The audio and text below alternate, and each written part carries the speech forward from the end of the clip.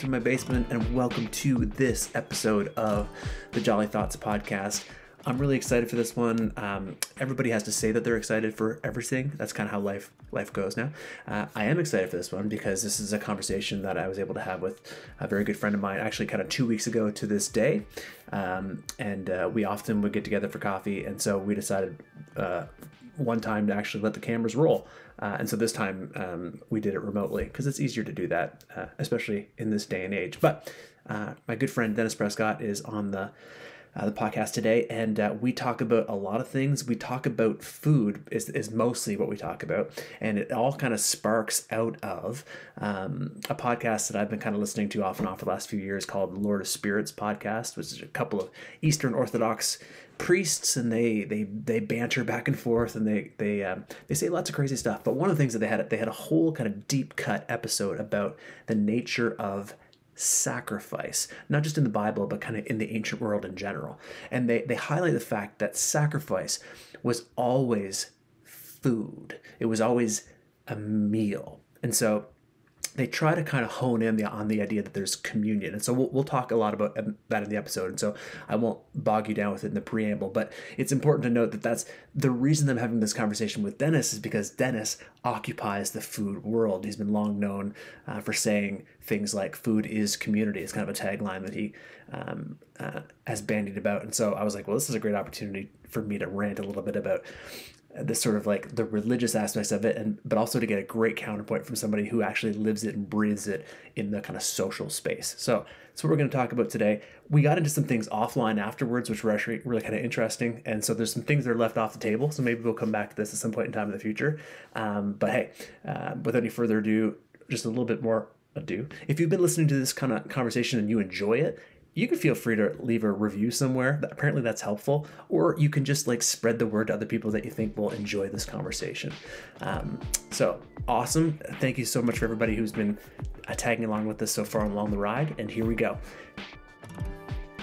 Hey, hi there, ladies and gentlemen. You are joining a conversation that is literally in progress. So we have already been talking about COVID. We've been talking about home sales and whatnot. And we've discussed a little bit of coffee, because this is we would normally convene at some point whenever we could for a Friday morning Java, myself and Dennis, but sometimes he's been traveling all over the world, which has not been happening as much for the last year or so. So we've already been chatting about things, but we decided to push record on this conversation because I've been trying to pick his brain about what we're going to talk about for a little while. But the context is that I'm joining you from my basement, which is a spare bedroom, which is kind of lime green. You can't really tell as much, but it is basically, I kind of would blend into the wall if I was up against it. And so it's not nice. It's not a nice room. Nobody's going to put this in a magazine. But it's real life. And also, speaking of real life, we're recording this on January 21st. In the year of our Lord 2022. And so in Moncton, New Brunswick, that means that my kids are upstairs because they're not at school. And so if you hear this in the future, you should check to make sure that I'm still alive, and that also everything has gone well with their education. But at any point in time, you could hear a fight. You could hear something falling on the floor, which is probably my son. You could hear any number of things, and so you're just gonna have to roll with those punches. And we're joining Dennis from what is, I think, a office / spare room as well in his world. / laundry room / guitar stuffed in that closet somewhere. Yes, this is an everything room, but it works. It works for this. Multi-purpose. So like I said, our conversations are often kind of wide ranging and whatnot. Some people will know who you are. Not everybody will. We've known each other for a long time, and I'll put a bit of a bio, in the whatever in the show notes. But more to the point, the reason why I think this conversation would be, from my perspective, and that's the only perspective that matters, why I think this conversation would be interesting is because of kind of what you've done for the last, I'll say 5 to 10 years of your life in particular. We're focusing on food and whatnot. So what you give us, if you're open, give us a little snapshot of like kind of what you do, and then particularly kind of if you can angle in on the idea, like I hear you say all the time, which is that food is is community. What does that kind of mean for you, and then how does that kind of tie into your career?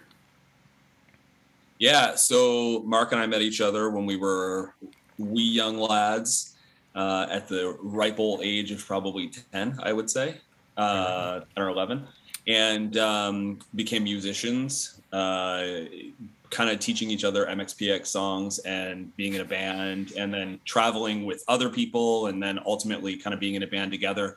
And that led us to Nashville, which is a incredibly bad way of jumping over about 15 years of my life, which is only to say when I was in Nashville, I kind of fell in love with food. I fell in love with food a little bit while we were touring, and remember these like incredible moments eating curry in England. I'm sure you do, in Brighton, and having awesome food in Montreal and being in New York City, and food that we didn't grow up on the East Coast. We had lobster and spades, and really kind of devalued how inexpensive it was.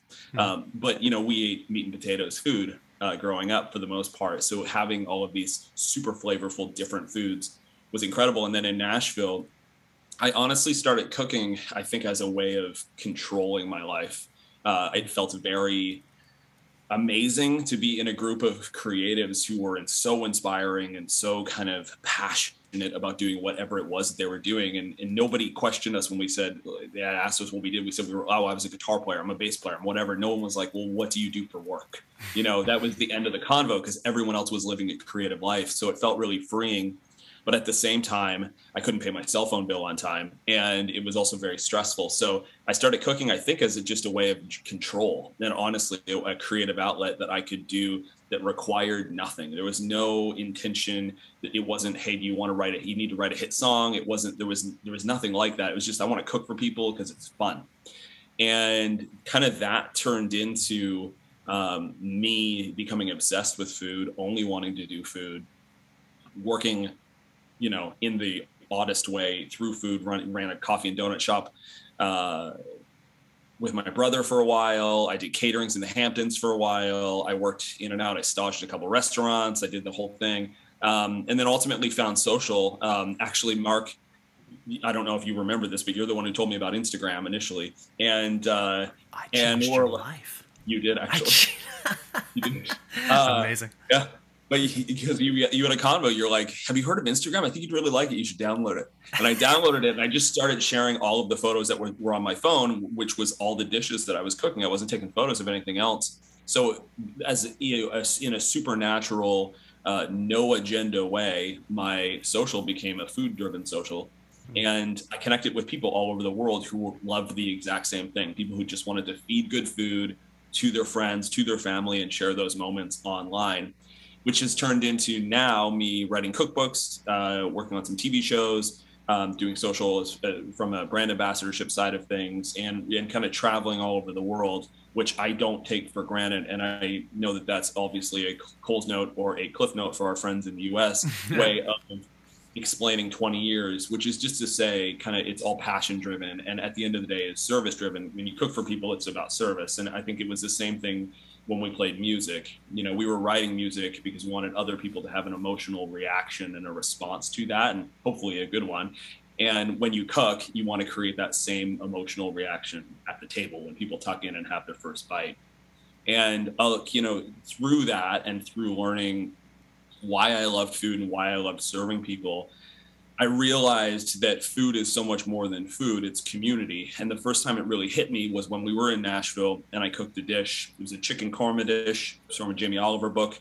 I didn't really know who Jamie Oliver was. I just picked a random book with a smiley, good-looking guy on the front cover and cooked this korma dish because it reminded me of being in England when we made a record there. And I wanted to recreate that moment. And we cooked for our friends and studio, guys who were recording at the studio, other musicians. We ate, at these makeshift tables with the camping chairs with beer koozie holders in the side of them. And I made this chicken korma dish. And I remember everybody got quiet just for a second when they took their first bite. And then it got louder and people got into it and everyone started enjoying. And that was the moment I realized that food is community. It actually has nothing to do with food. It's about the people gathered around the table that create that moment. And then I've gotten to travel and been super fortunate to visit countries like Kenya and Ethiopia and Somalia and other places in the developing world particularly in East Africa, with World Food Program and World Vision, and mostly learning. Me being there to learn about what's going on with the drought situation, learning about more crop resilient, vegetables and ways that we can empower people in that part of the world. And had the exact same experience. I remember cooking with a woman named Joyce, who's now become my friend. I visited her a number of times, but in the north of Kenya. And I cooked with her. She spoke only Swahili. I speak obviously only English. I wish I spoke Swahili. And there was this wall almost of unintentional wall of division. And just because we didn't know each other and it's weird, we're walking in, we're like, hey, can we cook with you? Can we learn dishes? That's not a normal thing. People don't show up at your house to learn how you make your breakfast. Often. They should, because I'm fantastic at pancakes. You are very good, and you make a very good cup of joe. But I remember cooking with her, and the moment we started chopping onions, we started joking and laughing, and it got super awesome. And we had the best time. I didn't understand a word she was saying, and she didn't understand a word I was. But I remember we hugged at the end of the day. We laughed super hard because it was community. And for me, it's this thing that, music and food are the two things we've shared for as long as humans have been humans. And it's the only two things kind of we share. They're the universal languages, as cheesy as that sounds, but they really do bring people together. And I think that, a huge part of why I do what I do is because I want to inspire people to spend more time as a community at the table, with their friends, with their family, because I think that's the best moments that we share as humans. Wow.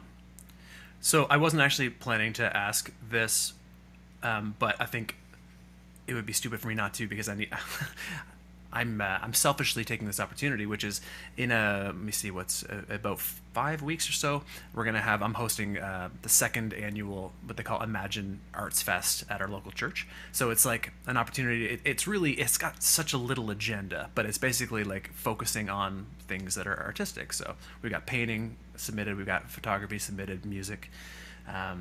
We started talking a few weeks ago about what would culinary arts look like in terms of if somebody wanted to submit it, how would they submit how do you submit food, I guess, for an arts consideration? Because it's is it the visual aesthetic primarily? If it looks fantastic but you can't taste it, if it tastes like it's an artistic experience but it looks kind of like a homemade experience, so and then it's if you follow a recipe and do it super technically well, but it has no creative element, so it's all craft and no art, does that count? And so I'm just curious, give me your Cliff Notes, Cole's Notes. I was going to say it's probably Spark Notes for our current generation, or it might be even something beyond that at this point in time. But I know Cole's Notes is super dating us. But yeah, how is food art? Is food art? 1,000%. Food is story, is what I would say. So for me, if a person cooks a dish from a cookbook, as an example, and they follow the recipe to a T and it tastes delicious, that's awesome. And at the end of the day, you're feeding your friends, your family, whoever. That is someone else's story. Often, it's not your story necessarily. It could become your story, and you can put your own spin on that recipe, make it yours, change it, put your favorite spices in it. It can become part of your family story as well, because it's that dish that you cook every Thursday. And your kids are super stoked because they can't wait for it. But that first time you cook it, it's not your story, right? It's the recipe author's story. It's the chef's story. It's the whoever. So I would say from an artistic side of things, the story needs to be unique. And the best way to tell that is a story that's authentically unique to you and your culinary experience. In the East Coast, our story here is lobster, it's scallops, it's oysters, it's potatoes, it's root vegetables, because it's winter most of the year and we can't really grow summer vegetables like other places can. And then it's taking your unique spin on that and telling that. I think that food needs to be, in my opinion, delicious first, because it's flavor driven. As a chef, it has to be flavor driven. It can't just be beautifully put together and presented and aesthetically pleasing, but it also has to be beautiful, because we eat with our eyes. So for me, you eat with your eyes, your nose, and then your mouth. So you need all of those kind of three pillars to create a great dish. Eyes, ears. No, you don't hear your food. Although I bet you do. Oh, you definitely hear them. Yes. there are, what's it called, ASMR? There are food ASMR videos all over TikTok of people doing that. Yes. Yes. There are so many bandwagons that I don't think I'll ever understand. I mean, let alone hop on, but to really fully grasp. But the ASMR one is one that continues to elude me to this day. Hey, if you love it, that's you. So one benefit I think that you and I have, sorry to interrupt, but the one benefit with that is that because we played music for such a long time, we probably have some mild form of tinnitus. So I don't know if it affects us in the same way as other people. I actually think I've really escaped it. I continue to hear pins dropping everywhere, and so I don't know if it's going to come back to haunt me. But early adoption to in-ear monitors. Okay, God bless in-ears. Yeah, it made a big difference, I think, for me. So that artistic thing, that's all for free. So if we go back, what you were talking about was the idea that you kind of noticed that food was community, and that's food is community is the hinge point of this conversation, because what I really wanted to get into is, I don't remember if this was maybe 6 months ago, it could have been longer ago now. Everything in COVID is variable in terms of time. I sent you a link to a podcast that I've been listening to that I'm kind of mildly obsessed with, called Lord of Spirits, and it's these two Eastern Orthodox priests who sit there and it's actually a call-in show, so people will call in sometimes and have questions, but for the most part it's like this 2.5 hour to 3 hour long kind of basically, it's almost like it's conversational, but it's very scripted in the sense that they know where they're going. They're working through this essentially really, really, really long essay, which is about the Eastern Orthodox faith. And so they'll pick topics and then they'll kind of unpack those topics. And so the one that caught my attention, and I thought, I wonder what a number of people, but I was like, I do wonder what Dennis would think about this, was one about food. It was kind of about food. It was actually about sacrifice. And it was the idea that in the ancient world, there was no kind of sacrifice. There was no worship. And by worship, we mean like people coming together to kind of interact with their God, essentially, without sacrifice. And there was no sacrifice without food. A sacrifice was food. Worship was sacrifice. Worship is food. And then the point that I didn't understand properly, obviously this is all their kind of context, but I've done some digging, and it does for the most part check out even outside of their presentation, is that worship was community. So the point was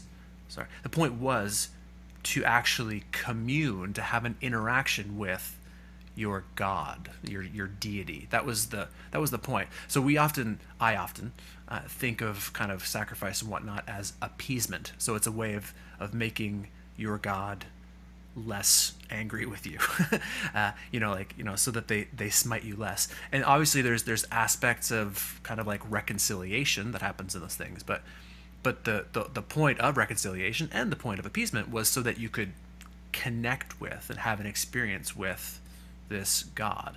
And so food in that sense was community. And I was like, oh. So in the episode, they go through a number of things, but they actually go back about 10,000 years to these kind of Paleolithic sites, and they discover when archaeologists are digging through here, they're finding tremendous amounts of bones, and not human bones, but often kind of cattle. And through reconstruction and whatnot, what it seems obvious is that these were kind of mass sites of worship, ritual sites. A point that's interesting in there is they say, some people try to make the argument that, well, these sites were important for people, and so because they were important for people, they came together and then they had these worship celebrations at these sites. But there's no indication that nomadic peoples would have these sort of like intrinsically or objectively important sites. Because they were nomadic people, why would they bother convening? Well, the reason is they had some sort of an experience here. There's something important about this spot because of a causal effect, and so they posit that they essentially were interacting with spirits here. Spoiler alert, the show is very much that they believe that there's spirits everywhere. And so, they were having an experience with these kind of, divine beings. And then because of that, they would sacrifice, they would have a communal meal there, and then more and more people would start to do this, and so they became sites of worship because they actually had meaning. They didn't get meaning because they were sites of worship. This is kind of what they argue. But as you go through the evolution of the societies, and as you get further on into like kind of what we might call the Old Testament, or what Jews would call just their Hebrew Bible, you start to see these worship kind of rituals happening throughout there. And there are no rituals without food, or there's no events that don't include a ritual meal. There's always a meal. And so it's fascinating to me that we can go to church and we can interact with each other without food. Like, it happens all the time. People get together and but it is a dramatically different thing when you introduce food into the equation. I wrote down when you were talking, I was like, there are definitely, you can have food without having a party, but it seems to be really, really, I can't think of any examples of having a party without food. It's like a requirement almost at the end of the day. Even if you want to have a good business meeting, somebody's bringing muffins, right? There's just something about having food that changes the water on the beans, to use a maritime expression. But it just changes the atmosphere. It changes the way that we're doing it. So is this kind of tracking along with what you observe? Yeah. I mean, that's fascinating, and I just learned a lot, so I appreciate that. It's nice. I've been up since 4, so I'm on my 3rd cup of coffee as well, and which I needed to be fully zoned in. I mean, the thing I get from that is that, for this idea of food and community colliding has been, it's not our story. It's not a story of 100 years ago. It's a story of a millennia ago, and I don't know.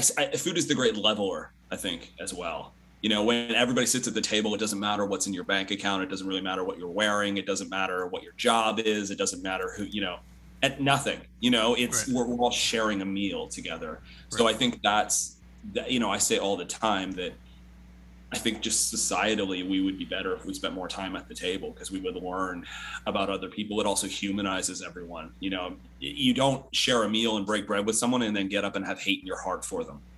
But we live in a world where we spend our time as kind of internet armchair critics and build divisions in our life. Whereas if we were to share a meal, we'd say, yeah, I might disagree with that person, but I still love them. I still respect them. They're still another human being. And it's interesting. We don't necessarily do what you're talking about today, but we do a version of that, I guess, when we share and break bread together. Because our most favorite times of the year are Thanksgiving or Christmas or Easter or a big birthday party or whatever it is, and no one remembers what they ate. Not a single, unless it's incredible. Very often, we don't remember the food that we ate 2 years ago at Christmas. Well, unless you have a traditional meal that you eat every year. But you do remember having the best time. And I think that for me is food. Just it changes the atmosphere in the room. It is that great leveler for everyone. It brings everyone at the table regardless of where they're from, and creates just the easiest kind of atmosphere for conversation. Yeah, and obviously we're coming at this from our geekeries can collide. This is why I was like, it's interesting to me to have this conversation, because our geekeries can collide here. So you can get in the weeds with food. I don't really know the difference between, cumin and coriander, but I'm deeply fascinated by kind of religious rituals and obviously the biblical text. Those two things really fascinate me. And my day job is that I'm a worship arts pastor at a local church. Your day job, I still don't really understand, to be fully honest, but I know it's a thing. You do things. So you're right. It could have sounded like what I was talking about was like, well, we don't have any kind of like modern equivalent of that. Even if you are somebody who is like a Christian or who attends church, you would think we don't do any sacrifices anymore. The one thing to say about that is, actually there's probably a couple, but one that is really interesting to me in this, and I'll drop a link to this episode in the show notes. Not that I'm necessarily expecting a whole bunch of people to listen to 2.5 hours of this conversation, but it's fascinating to me. A lot of people have this aversion, I think, to the Old Testament, the idea of sacrifices, because we have this sort of like image of this something where essentially the killing of the animal is the point. Like, there's something about the way that the animal dies. It's supposed to be kind of like a substitutionary thing, and I'm not speaking against that. There's some aspects of that does kind of relate to Christianity, but the point is that, and what these, Orthodox Christians bring out in this conversation is that the killing of the animal in any of these biblical, at the very least, any of these biblical sacrifices is never actually described in any detail. And the point for that is that it's not ritualized. So the meal that you share is ritualized. It has things that you can say while you're doing it. It has ways that you should participate in it. But the killing of the animal is essentially incidental to the fact that you are having this meal. So it's all well and good to say, barbaric people from these thousands of years ago who killed animals to have sacrifices while you're eating a hamburger. An animal went into the making of your meal as well. So and I'm not here to preach about veganism because I had a hamburger last night. But the point is that you can't, it's important to understand that the killing of the animal is incidental to the ritual, at least in Christian tradition. It's not the point of the ritual. So that's one thing to bring out. And the other thing is, yes, in the church today, and really since Jesus, we don't believe in animal sacrifices. We don't believe in that sort of thing. But we have not given up on the belief in ritual, or B, surprisingly, the belief in sacrifice. What we understand is that Jesus has transformed how that works. And so communion, and this is practiced in every kind of church you go to, Roman Catholic, Baptist, any denomination that you can possibly think of, if they call themselves Christian, in some way, they are participating in something that is either known as communion or the Lord's table or Eucharist. You've seen it, even if you've hardly ever been to church before in your life. It's a little bit of bread, it's a little bit of wine, it's something that happens together. And that is essentially a transformation of one of the most kind of basic ritual meals that was taken from the people of Israel, the Passover meal. It's a remix of that happened kind of through Christ. He instituted that himself. But it's also this really interesting little twist, which is that, and turns out this little twist was embedded in Old Testament religion. So a lot of the idea with a lot of these, I'm going to use the word pagan, which is not necessarily communicative, but let's just say the pre-Christian or non-Christian religions. The idea was very often that it felt like the people were offering food to the god so that the god could, in some respects, not only be appeased, but be fed. This is somehow they were hosting the god. So when they went to this place, whether it was a temple or whether it was just a ritual site, they were the hosts. So they're showing up with the food. But in the Old Testament, Yahweh, the God of Israel, flips the script, and when he starts to have a temple, even before this, when he starts to have a tabernacle, like a mobile tent, and you can fact check me on this if I'm wrong, somebody, he prescribes something in there that the bread is provided by him. Now, it's the priests who are baking the bread. Nobody says that Yahweh's hands come down and knead the dough, whatever, but symbolically, there's always some bread that's available in the place of worship, and sometimes it's called show bread or the bread of the presence. But the point is he's like, I don't need you to feed me. You are not the host in this scenario.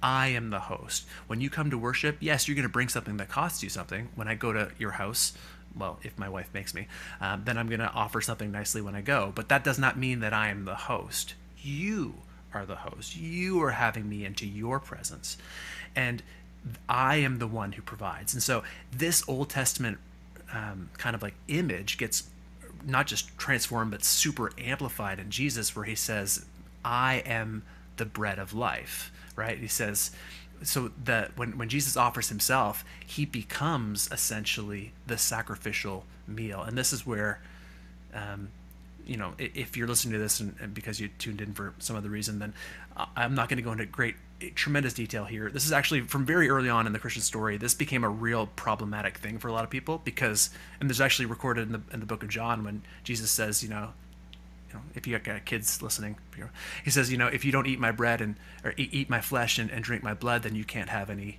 presence, any part of the kingdom. A lot of people, it's recorded in the Bible. They were like, this is a hard teaching. we don't think we like this, and so a lot of people left at this point in time. So it's obviously been a pretty polarizing thing for a very long time, and so you have to wrestle with whether it's metaphorical. I mean, I don't think it's literal because I haven't eaten any of Jesus's flesh or drank any of his blood, but the point is that he's saying, like, I am the meal, not just because I am food, but because I am the point of community. So when you come to me, and when you want to come to God, when you want to come to the divine, there is no party without food. This party, I'm the food. I'm the one who's offering myself so that you can come and so you can be a part of this community. And so it's a relationship this way where you're able to connect with God. But, and this is where the two worlds collide, Dennis, is that it's not just this way. As it turns out that when you want to party with God, you're also partying with the other people who want to party with God. Like you talked about this kind of leveling effect. And so when you come together, and this is actually a huge problem that happened in the early church, recorded in the book of 1 Corinthians and I think a few other places, where people were coming together to worship God at what should have been a very level table, but they were having different experiences. So some people had so much food and so much wine that they were getting kind of blotto at this event, and other people showed up and they weren't getting enough. They were still hungry. And so, Paul was saying, like, this can't be, like, if we're supposed to be having the same experience, if we're sharing the same meal, there's no distinction whether you're rich or poor, whether you came with a lot or whether you came with little. When you come, we're all partying with the king, and so we have to be kind of fed by him. And the anecdote that tripped me up on this, I think I mentioned this to you before, but the problem with communion now in a virtual world, so if you're like doing remote church, which almost everybody in North America has, at least if they've been engaging with church for the last little while. And I think I haven't looked to see what the Catholics have been doing with this, but I know that they have figured out some sort of way to do this remotely as well. But our particular church tradition is not super formal when it comes to communion anyway. But nonetheless, the point is that you don't bring your communion elements with you to church normally when you have communion. They show up and they go, hey, whether you walked in with a Rolex on your exactly, when you walk in, if you walk in with a Rolex or whether you walk in with like an Iron Man watch or whatever, like, you're still going to be able to have the same meal at church today. Like, this is a very leveling thing. This is the idea. You don't get seated depending upon your retirement savings. So that becomes a problem when you're not actually providing the elements. So if you're having a remote church service and you're at home, you're like, hey, make sure you get your bread and your grape juice or whatever. And you're like, well, what if they don't have bread and grape juice?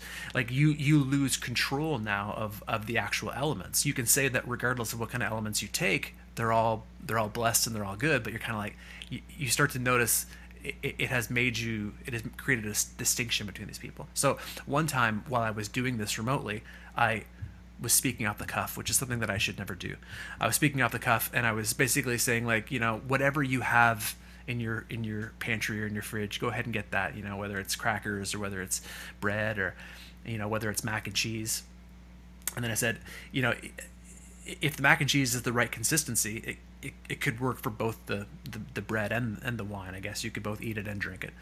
And so the point that I was trying to amplify for people was, at the end of the day, whatever you have, it's not important because it's God who's going to bless it, and it's God who's going to make it meaningful to you in that moment. I had a few people who pushed back on me afterwards from that comment, and if I had my time back, I probably wouldn't have quite said it like that. But I'll tell you, from a chef's perspective, I would push back on the consistency side of things. And if it works as a drink, you haven't made your cheese sauce. You need some work. That roux needs a little work. You're right, and yet the funny thing is with my kids, like, you mentioned Jamie Oliver earlier. Like, we have among some of the cookbooks we have a Jamie Oliver cookbook, which has this like gorgeous mac and cheese in it, like this kind of homemade, like, it's not Velveeta, but it's like real. You make an actual cheese sauce, whatever, and it's just like, oh my gosh, it's just beautiful. And then you can do breadcrumbs on top and stuff. It's lovely. And we make that, and our kids They turn up their noses at that, like, what is this garbage? And then you take out the 69-cent box of like Kraft Dinner or like Anne's shells or whatever. It's like, now that is what mac and cheese is supposed to be like. So it's such a shot to the ego. So it's funny. I will, like, not to interject, but I will say it's interesting. You know, a couple of quick thoughts. It's interesting that to me, all food is sacrifice, and we have glamorized food. I've never heard it put in the way that you put it, which I think is fascinating. We've glamorized, not, I was going to say food, some foods, yes, but we've certainly glamorized people who cook, you know, whether they're chefs or you know, cooks who are cooking online or in the influencer space, as much as I don't love that word. We've glamorized this idea of being a person who cooks, almost to the point where a lot of people in this space are, you know, massive celebrities. And great and good for them. And truthfully, I'm very grateful that whole world exists, because it's allowed me to have a career. You know, people will get into wanting to cook, especially from a very romantic side of things, where they say, like, you know, they want to be the person who they see on TV, on Food Network or whatever. And then they actually start to do the job of cooking and realize, oh, this is a lot. You know, you have to you chop onions for 8 hours a day when you start, you know, in a professional kitchen or whatever. It's sacrifice, you know, at the end of the day. You have to work very hard. But it's an act of love. You know, everyone who I know who cooks because they want to serve people, because they want to love on people, they want to create an amazing experience. You have to love it to want to do it, because it's hard work. And you know, it's obviously very different in the sacrifice that we're talking about, you know, from 2,000 years ago, but it is still a sacrifice every time. And the other thing that is fascinating is, you know, my friend Arthur Potts Dawson, who's an incredible chef from the UK, always says, he's like, whether you're a vegan, a vegetarian, or you eat only steak 3 meals a day, something has to die for you to eat. Whether you're culling a cauliflower head, or whether you're eating venison, something dies. So it requires some amount of sacrifice. And I've seen that a lot, specifically in East Africa when I've visited, because I've cooked with families. And when you cook, you know, very blessed that they, you know, wanted to honor us when we would come as visitors, and they'd serve a chicken, and, you know, that meant me helping to kill that chicken.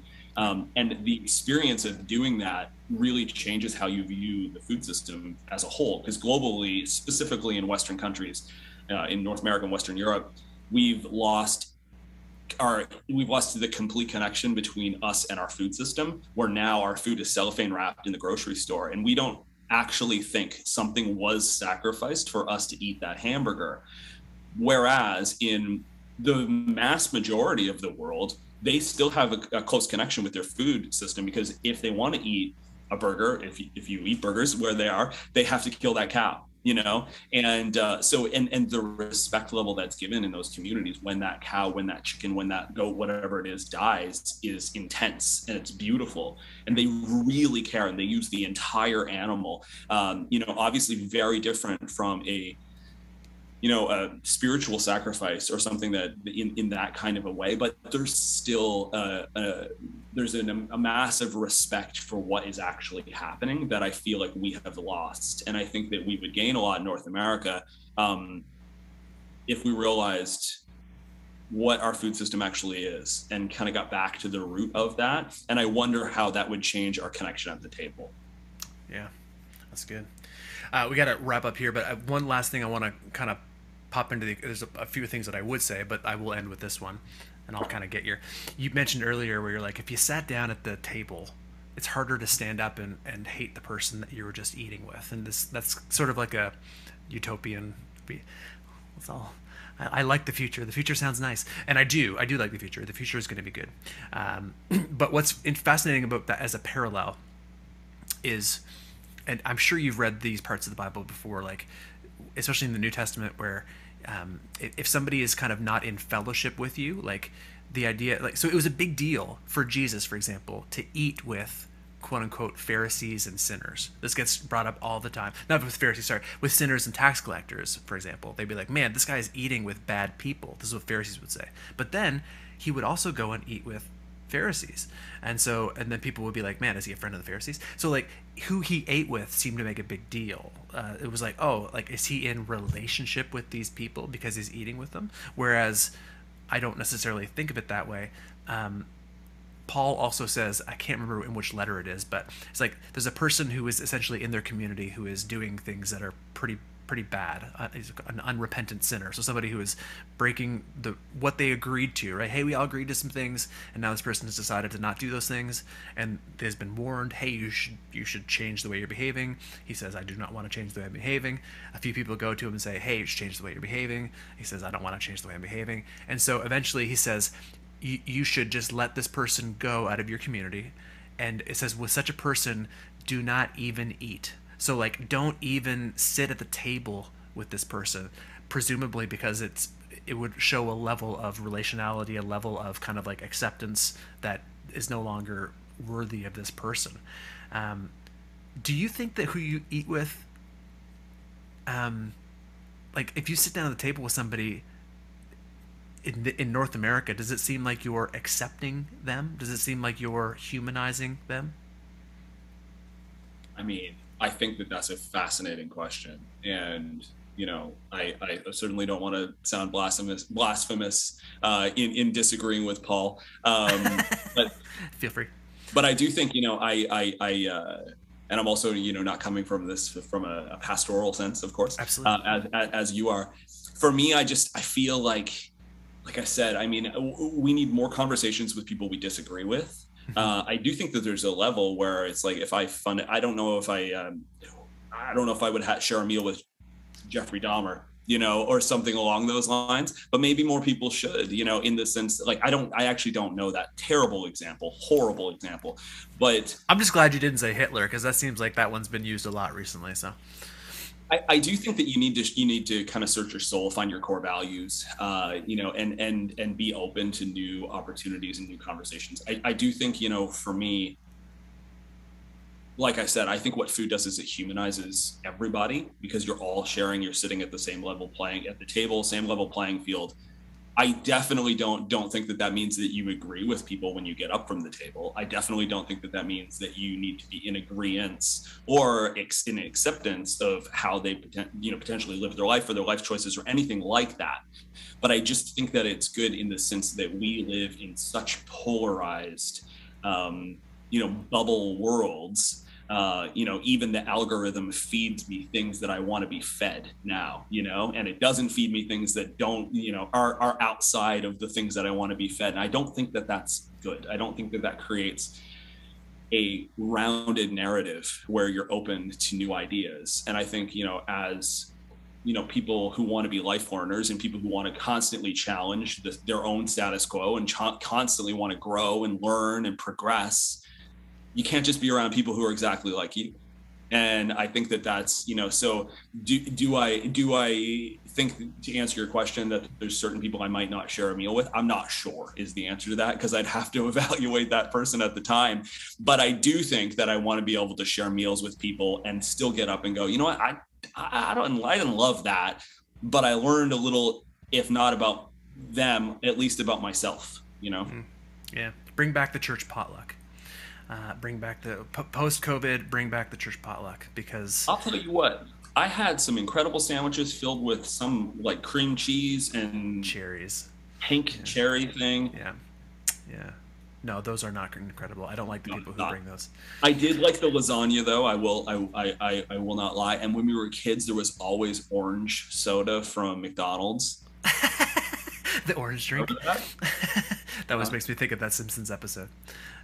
Make sure to grab some orange drink for the long drive home. Yeah, but potlucks are like, or that's what happens at a church is like, unfortunately, we can streamline ourselves so we can choose, you know, if you go to a church, you can, well, what's the right church for me? Where's the church that people think exactly like I do, whatever. But in a perfect world, a church would just be in a, I don't know, perfect world, in what I'm describing as a potentially perfect world, the church would just be a place that you go because you want to connect with the divine, and so you would go there, and so you would be with a whole bunch of people who also want to connect with the divine, but who might not share your political views, might not share your socioeconomic status, might not, definitely don't share your gender, or your race, right? Like you just, and so you're going to have a whole swath of different perspectives, but then you're going to sit down at the table, whether that's literally through, you know, the practice of communion or Eucharist or whatever, or whether it's through the holy potluck that can happen, you know, quarterly after church or whatever, and you're gonna end up having conversations, and you're gonna look in the eyes of people that you don't like, people that you disagree with, but you're gonna be sharing a meal with them based upon your shared value,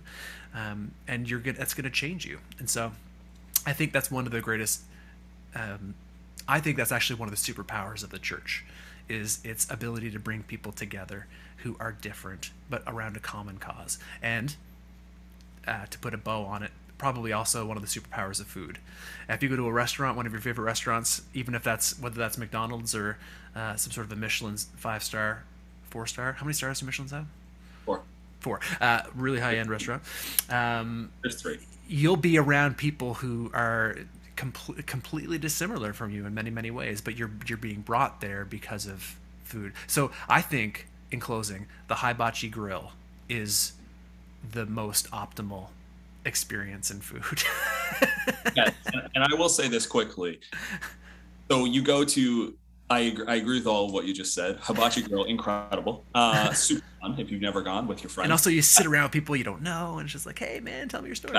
Yeah. So when I've spent time, I know I've talked a lot about Kenya, but it's just the closest example that I can use for this. When you go to a lot of the communities, that at least in the parts of Kenya that I've been, both in the north, in the mountain region near Iten, where all the Olympic athletes train, and Olympic runners, or in the south in Zakunzi and in Mombasa area, outside of the city, when people eat, they eat as a community. And I experienced that in literally the entire village will eat together often.